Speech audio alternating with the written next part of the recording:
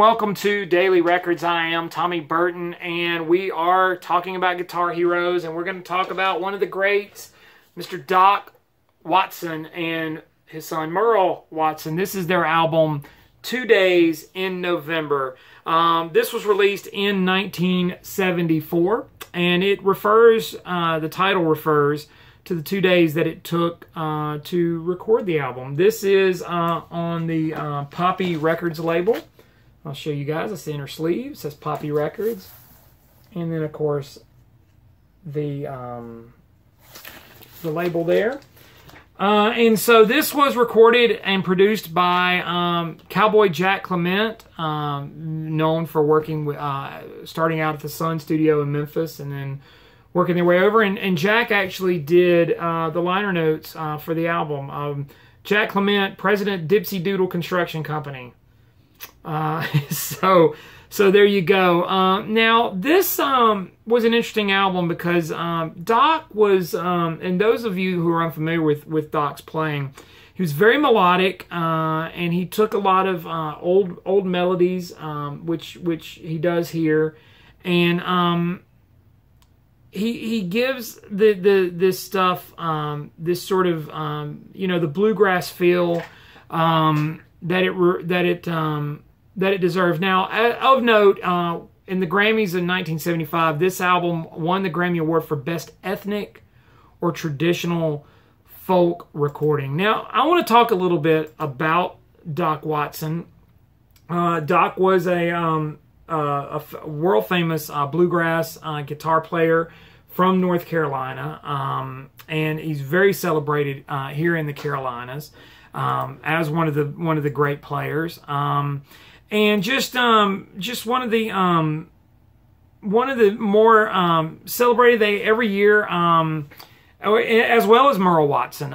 Both are every year they have a big festival in Wilkes County, Merle Fest, which is named for Merle Watson, and like I said, Doc and Merle are two of the more celebrated musicians from the area.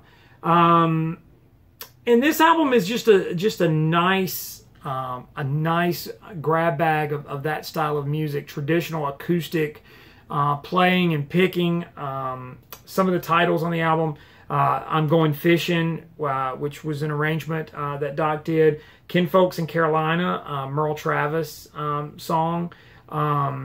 They do a medley of Little Beggar Man and Old Joe Clark, Elijah, the Hank Williams song that everyone knows, The Train That Carried My Girl from Town, a beautiful arrangement of Snowbird, which is a great melody anyway.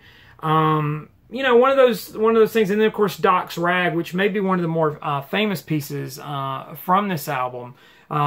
Just classic bluegrass picking and playing and beautiful music. Doc and Merle Watson albums tend to be highly collectible, particularly amongst bluegrass pickers, because they're an education in that style of music, that kind of old school, taking those traditional melodies and turning them around and giving them a new kick, as they call it, newgrass music, as it were. And so it's very modern playing, but they definitely sound like they could have been, even with the modern feel to it. They also have the sound that they could have been recorded in the 30s or going as far back. And this is one of the better releases, so definitely worth seeking out. So today's guitar hero, Doc Watson, Merle Watson, both fabulous.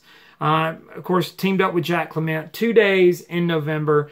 A beautiful, beautiful album, today's daily record. Like, comment, subscribe, share. Follow me on Instagram and Twitter. It's TommyBurton75. I love interacting with you guys. In the meantime, I will see you all again tomorrow with another daily record.